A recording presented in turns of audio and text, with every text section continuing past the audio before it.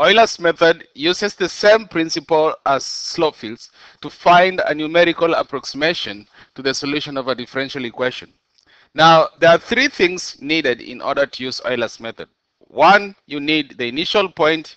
You also must be given a step interval and a differential equation.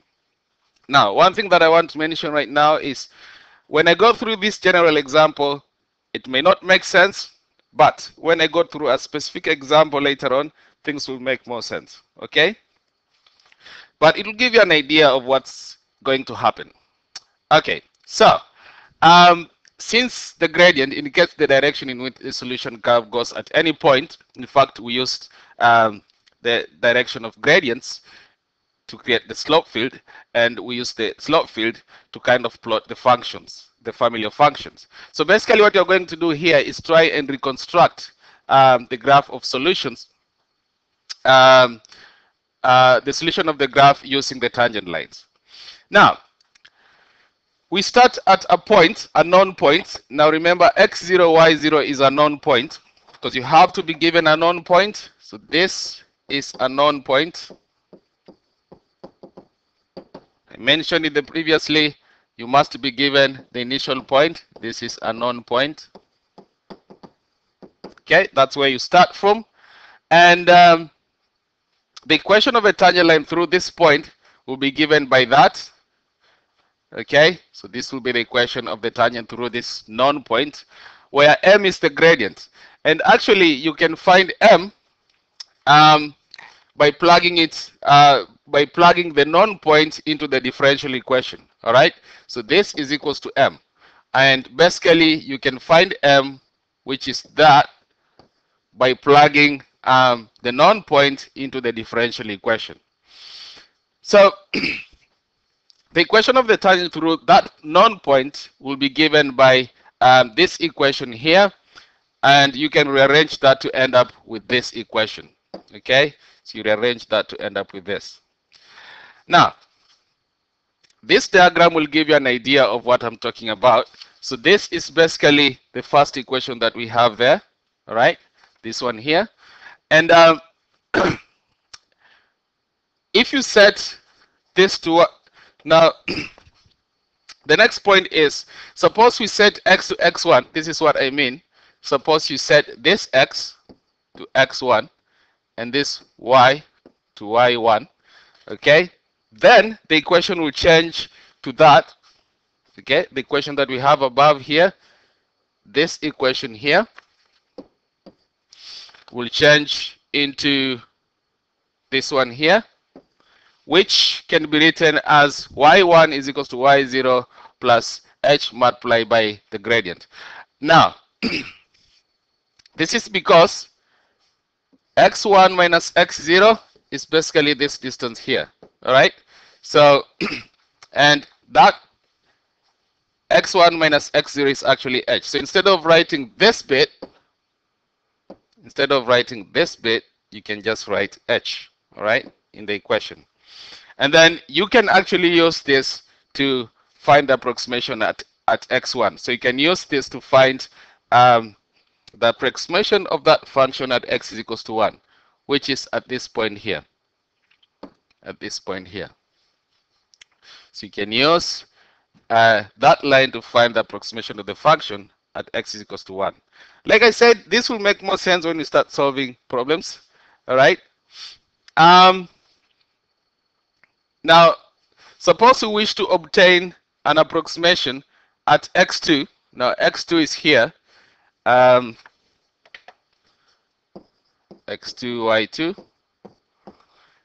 Which means what you're focusing on is this new tangent. This one here. All right. So, the equation of the tangent through a point x1, y1 is given by this. All right. Now, remember, to find the equation of this tangent, which is this one here, all that you have to do is plug x1, y1 into the differential equation. What I mean is you just plug that into the differential equation and then you get the gradient of the line that I've highlighted, the new one here. Okay? And then what you do is we do the same thing.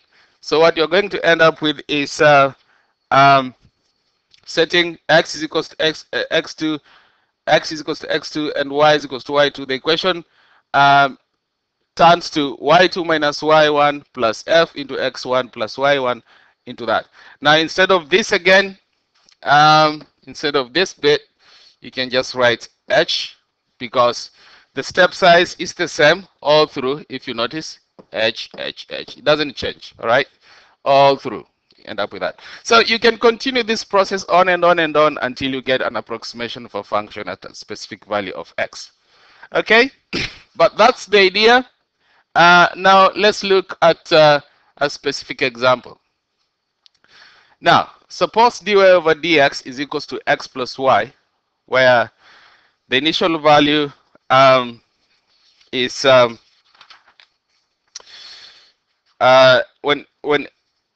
x is equals to 0, y is equals to 1. So that is the initial point we are going to start. That's a known point we are going to start from, and the step size is 0.2, and we are supposed to use this to find the value of y when x is equals to 1.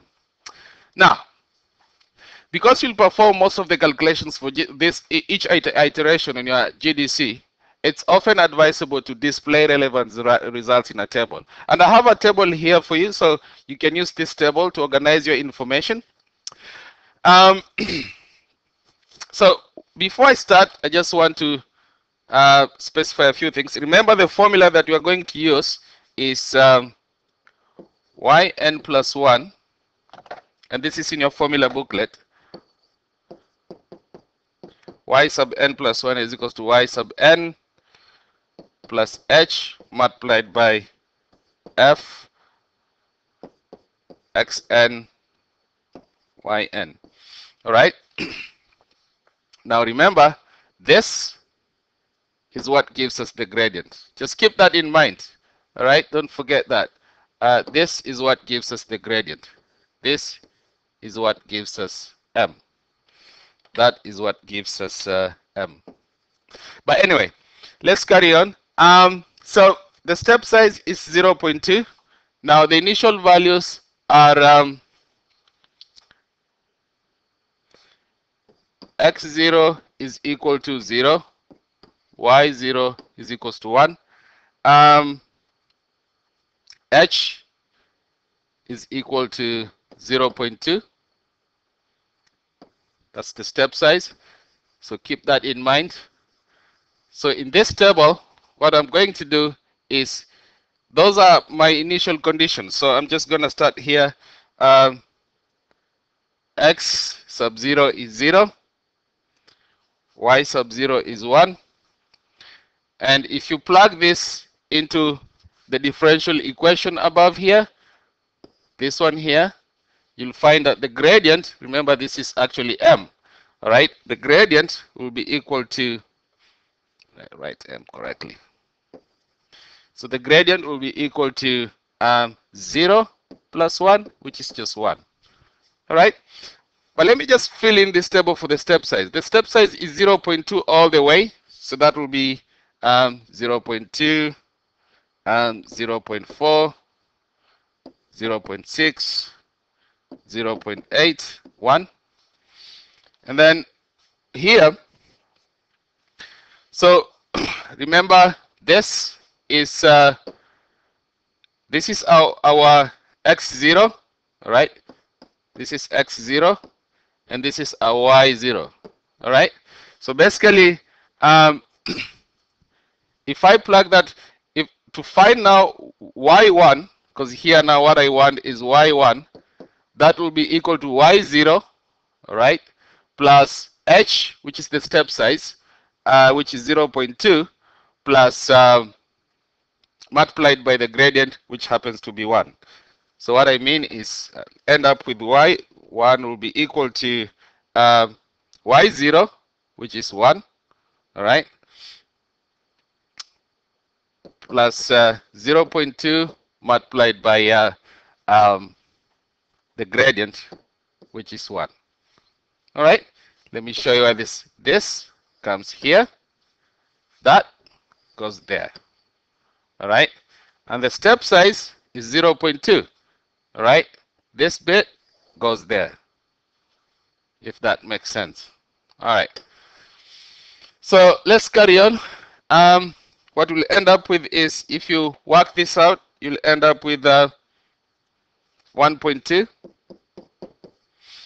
and then here you just use 0.2 plus your new value of y, 1.2, to get 1.4, because the gradient is given by that formula there. All right, so let's fill in this table same way.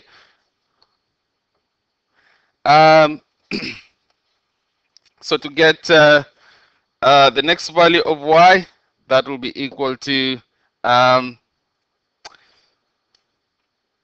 we now have 1.2, this value of y goes there, plus 0.2 multiplied by 1.4, which will be equal to 1.48. Okay, now note that this value of y now comes here. All right, this gradient here goes there, and the step size is the same. You have the same step size all through.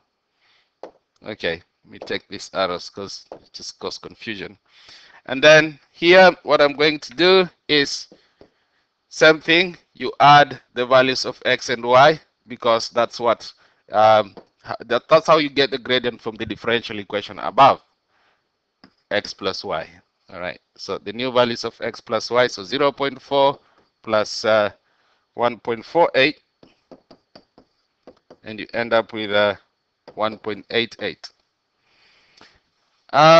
So now I just go ahead and carry on with the calculations. I hope you have got the idea of what's going on.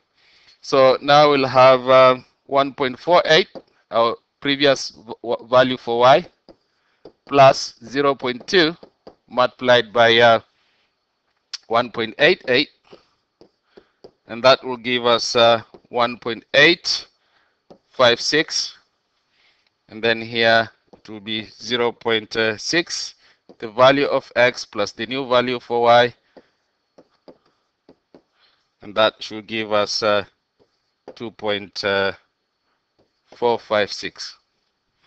And then here you carry on. So your previous value for y, which was 1.856 plus 0.2 multiplied by the previous gradient, which is 2.456. And what you'll end up with is 2.3472. And then to calculate the new gradient, you'll do 0.8, the new value of x plus the new value of y, which is 2.3472, which happens to be 3.1472. And now the value of y at x is equals to 1. That's what you're looking for. So that will be equal to the previous value of y, which is 2.3472 plus 0.2 multiplied by the previous gradient, 3.1472. And if you work this out, this will be equal to 2.97664. All right. So this is what you end up with. It's an approximate value of the value of y at x is equals to 1. So basically y1 will be equal to 2.97664. to three significant figures, 2.98.